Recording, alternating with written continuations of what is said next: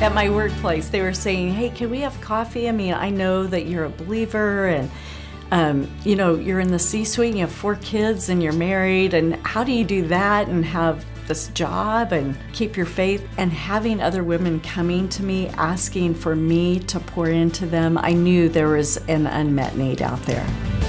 If you are serious about your career, your relationships, and your faith, you have a place in Forward.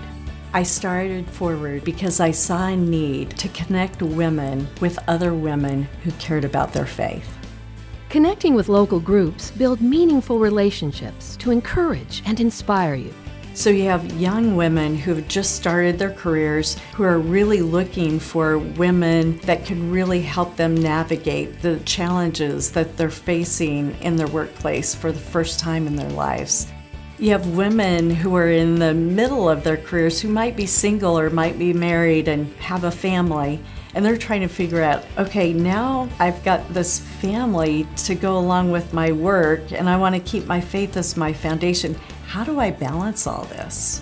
And then you have women who have gone through that stage of maybe raising a family, and they're saying, we can really help and guide younger women through the stages we went through all by ourselves. Online resources, both practical and spiritual, are available whenever you need them. And wisdom and insight from mentors help you realize a higher vision for yourself in all areas of your life.